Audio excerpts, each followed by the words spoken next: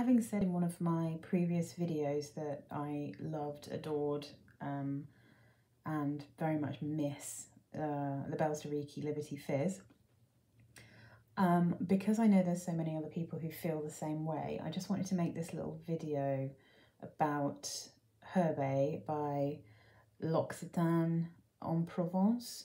So I'm not sure how easy this perfume to get is all over the world, but in the UK it's pretty easy to get. I mean, if you live in London as I do, you can literally just go to the shop and buy it because there's quite a few.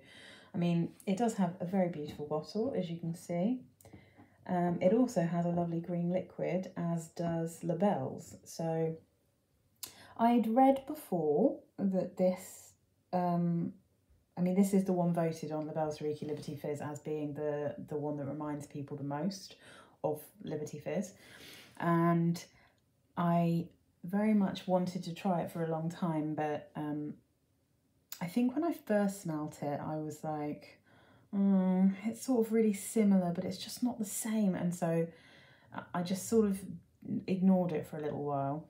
And then it just is so expensive. I mean, this is quite expensive, although joyously you can get bottles on eBay quite easily, new wrapped up unopened bottles and used bottles. And I think if you want to not spend a stupid amount of money, that's good, because I think the 30ml, this is a 50ml, but the 30ml, if you buy it from the shop, is I think about 50 or £60. So they are expensive, and L'Occitane are expensive generally, but they do have very beautiful, quite naturalistic, lovely perfumes. I just try not to fall in love with them too much because they are so expensive. But this is a special one. This is a one worth spending money on, because if you loved Labelle's the way that I did, this is the closest you're going to get to that perfume. This is the closest you'll get nowadays. And I'm telling you that with an actual real Labelle's that still smells good in comparison to this. So I've got them both here. Oh, Labelle's Liberty Fizz. Oh my god, so good. Oh, and now, so Herbae is very similar. There's so much about it that's similar. It's just not quite as sharp, and it's got a slightly honeyed sweetness that you don't get in Liberty Fizz, because Liberty Fizz, the sweetness is coming really from the raspberry. You're getting that kind of slightly sugared sweet raspberry smell along with the tartness. And in Herbae, the sweetness is coming from the honey. But, okay, so I'll read you the notes on here. So this is for Herbae. So I wonder if that's how you're actually supposed to pronounce it. Anyway, the notes are very different, but the effect is very, very similar. It's quite interesting. Top notes are bergamot, picked pepper, and ambrette, muskmallow. Middle notes, nettle blossom, nettle, blackberry, rose hip, and clary sage. Base notes, grass, musk, honey, Cashmerian, wheat, and coumarin. I don't know what that is, but it looks like a tonka bean to me. So the notes couldn't be more different, but genuinely these smell very similar.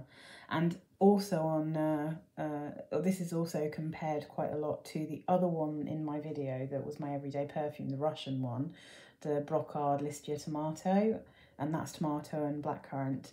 And that also has a vibe, because that's the other one that I think smells very similar to this.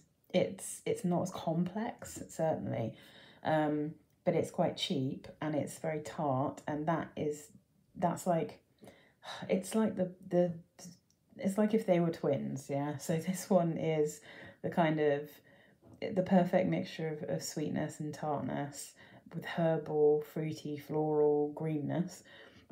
The Listia one that I talked about before, which unfortunately is very difficult to get outside of Russia now, that one is like the slightly sharper and less complicated one.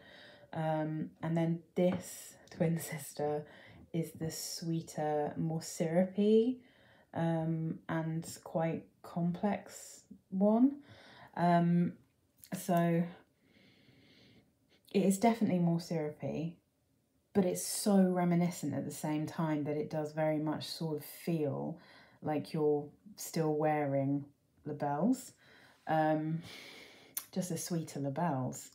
And I think for those people who loved labels but don't have it anymore, I think if you smelt this, you would just think that smells exactly like labels.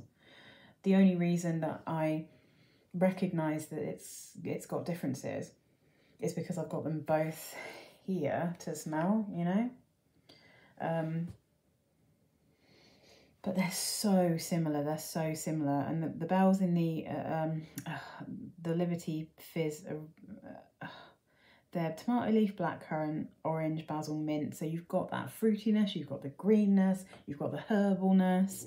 The herbalness, is that a word? Freesia, magnolia, wisteria, so you've got a few flowers. Then you've got fig leaf, you've got raspberry, so you've got that tang. You've got, like, there's a lot going on. And they are, yeah, I mean, and the more they dry down, the more similar they become, except for Herbae still is a bit sweeter, a little bit more syrupy. It feels thicker. I think that's what it is. I think the Brocard Lister Tomato smells really tangy, doesn't last particularly long, but that's the freshest. And then Labelle's is kind of the perfect amount of freshness. It's not too sharp, it's not too sour, it's had a really good lasting. Herbae is like, it feels thicker, more syrupy, but it's still very green and just still very, very fresh.